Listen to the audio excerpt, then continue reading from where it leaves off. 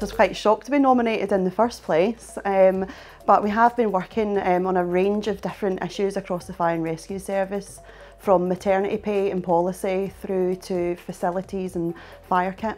My job is to make sure that women know that I'm here, that the women know that they can bring issues to me, and that hopefully me, with the help of the section and the rest of my union colleagues, that we can help to work with the service to resolve it and make things better.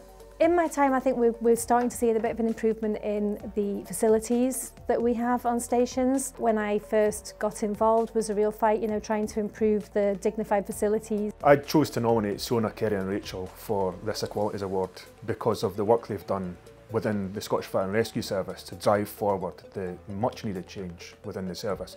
Siona had a period where she was the Executive Council member, and she drove change within our organisation through the Anti-Sexual Harassment Working Group that the FBU established.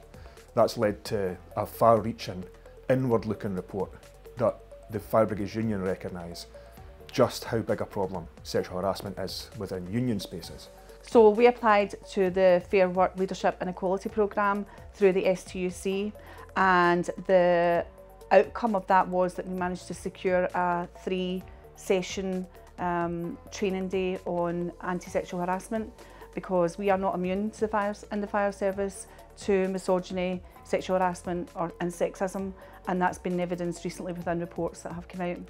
And they all felt from that, it gave them the confidence to challenge these behaviours which are unacceptable in any organisation. We've also done work on menopause guidance and the experience of women, and educating both the women and men, everyone, on what that means and how we can support each other in any job really, but obviously predominantly the fire service when experiencing menopause symptoms. It's really important that fire services recognise how difficult it is for women in the fire service. So for example, we are in the middle of a campaign called the Fight for 52, where we are campaigning, women are demanding campaigning for 52 weeks maternity pay for operational firefighters.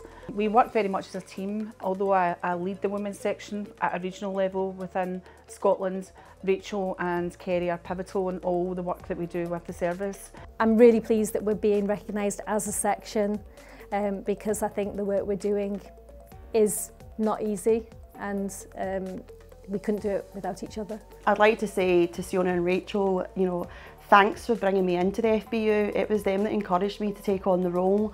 They've totally opened up my eyes to the bigger picture, and they're my sisters, and I just absolutely love working with them, and I love the changes that we're making in the fire and rescue service. It's a real honour to share a union with such fantastic activists. On behalf of the Scottish Fire and Rescue Service and me personally, I want to thank and congratulate Siona, Rachel and Kerry for all the work they've done in this hugely well-deserved recognition that they've been given, and to thank them for everything they continue to do for the service and for the women's members within Scotland.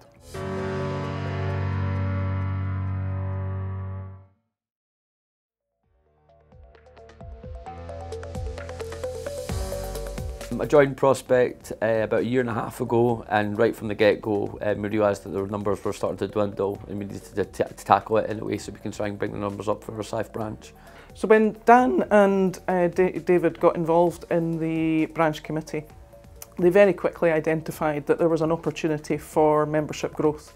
They also identified that there were pockets of membership that had gaps, so some particular areas or job tasking where the membership was not as high. We went around to key areas, especially areas that were underrepresented or had a lack of membership, and rather than identifying the problems ourselves, I think we went on a bit of a mission to find out what the real problems were. I think when you're working within the union apparatus, you can be a bit too close to the issues to see the wood for the trees, so to speak. So we went out, identified the key areas for improvement amongst the membership, and then set about plans on how we would improve that and what our win conditions were. We did a mass meeting where me and Dan were Dan being chair, me being vice chair, and we got everybody around the table, and from then it's been a steady uptick in numbers. Also with the neurodiversity stuff and also having an open desk policy, we started getting more and more people coming to speak to us, more people saying why they weren't in the union. We could go and speak to them and assure them that there will be the problems that they've got will be tackled, and we will support anybody. So just made sure we're very, very visible. What they've also done is not simply concentrated on building the membership, they've also concentrated on making that membership active. So in addition to building the membership, they've also built up the representation base. So they've ensured that there is a rep that covers each area of the site. And again, that should help to build members' engagement with their trade union and ensure that the points that are important to them, the issues at work that are vital to them are dealt with, are known about by the committee, and then are taken forward to the management. It's a collective effort of myself and David and all of our reps here at Rosyth. We've got great, really engaged, really passionate reps that work really hard. We take our union work very, very seriously, and we're very, very passionate about it. My granddad was a unionist, my dad was a unionist, and for us it's something that you have to do, and we want to make sure that everybody in the Rosyth site is getting well represented and we've got a healthy branch. For me, really, this is more of an award for the branch than directed to an individual. And a massive thank you to Prospect.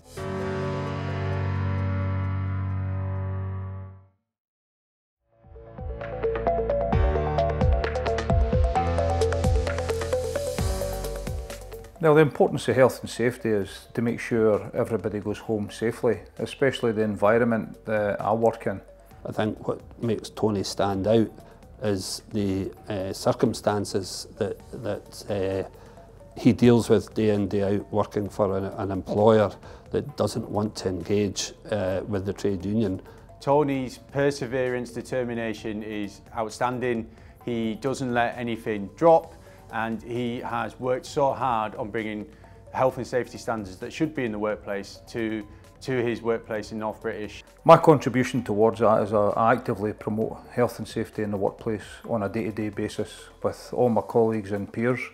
It is a Tier 2 coma workplace, which obviously creates higher risks in relation to the amount of spirit that's stored in these warehouses. And anything I see untoward, then I'll pick up on that and we'll have a chat about it, or we have to then report certain things that we maybe don't find safe to the senior leader management team. He's done some work around the forklift trucks because they weren't up to standard for moving the barrels of whiskey around this site, but he is involved in every sort of little element of health and safety on the site, and it's about that constant struggle to bring those standards up to scratch on the site, and that can only be done if you are committed and determined to making sure that every last element of health and safety is looked after properly. They do have a safer and healthier work environment as a result of Tony's efforts.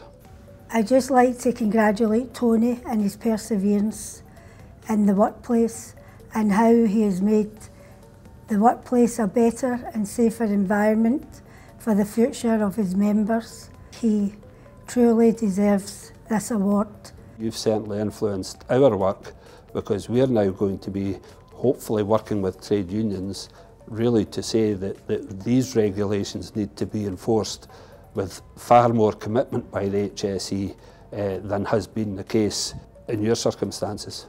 I feel honoured that somebody has went out their way and recognised the continual work that I strive to do. Thank you for everything that you do for your members on that site and for the whole workforce. You deserve it. Your determination is now being recognised with this award.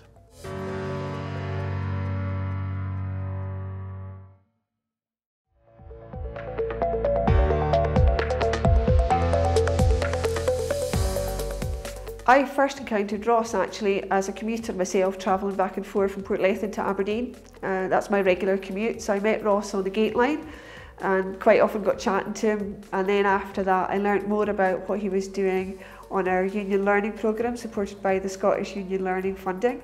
Scottish Union Learning helped by if I've got any questions or worried or concerned about the subject I'm doing that day, I could go and back to them. They are very helpful. If you need them, they're there. The training that he's had and the development he's had is very, very important to both organisations. But I think to Ross it's very important because he feels he's been invested in, he's been supported, he's had both ScotRail and RMT working together to support his personal development. Where Ross is now is at a very advanced stage in his learning journey. They've been really supportive in the learning, and I couldn't have done it without RMT. The employer and the RMT have worked very collaboratively and very well together on this to make sure that Ross has got the right course and the right progression, and the difference in Ross in the last 3 or 4 years has been absolutely amazing. He's so confident now when he speaks to the passengers and they come through the gate line. I'm sure that he's going to go much further going forward, and I think it's an opportunity for us to really showcase this and what the union can do for our members. He's really pleased he's had that support. He's really conscious that that's something quite special, and I think that's all credit to Ross for taking that training, development, SVQ studying, which obviously he's passed all of his exams. He was very proud to tell me that, but also the fact that actually he's embraced the learnings and put them into practice. He doesn't realise how much hard work he's put into this. But the feedback I got from the university lecturers and tutors is that he's putting a hard shift in to get his result. Therefore, I'd just say to Ross, well done and fully deserved to be the recipient of this award. I feel really good, and I can't believe I've done it, but that just showed the work you put in really did help.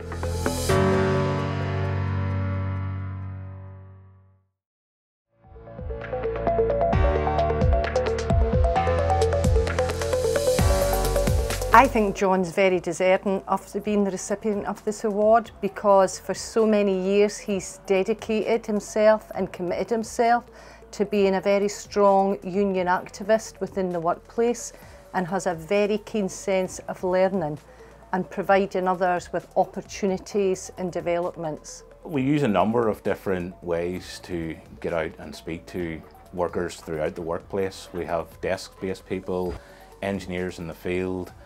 We use social media, email, text messages, WhatsApp groups, word of mouth, and sometimes small events in key locations where it just generates that conversation, and then comes one-to-one contact to say, I'd like to do this. It could be a structured course, or you then suddenly find there's a pocket of people that are interested in the subject. Union learning is very important because it gets funding to our union to get courses run, because a lot of members wouldn't be going on courses otherwise. It's building that close-knit community where we would buddy people up in courses and get the feedback from previous courses, and then go back and have a look at it and say what is working, what's not. So during COVID, we moved everything online. We lost our buddy system where people in the classroom, so we built WhatsApp groups, and the amount of activity that's in there is, I'm stuck, can anyone help me with that? Here's a phone number, can someone check this?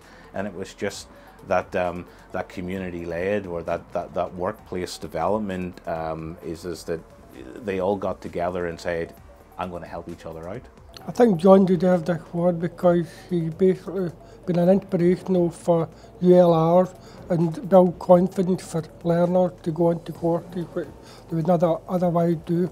A lot of things are changing where we're seeing jobs being offshored, we're seeing complex roles change, AI is coming forward, there's transformation, there's different efficiencies. So union-led workforce development is important, especially in the telecom sector. I think we've seen people flourish in a way that they don't in the workplace, because they have the confidence and the encouragement from someone like John in that role to believe in themselves that they could be more than just doing their day-to-day role.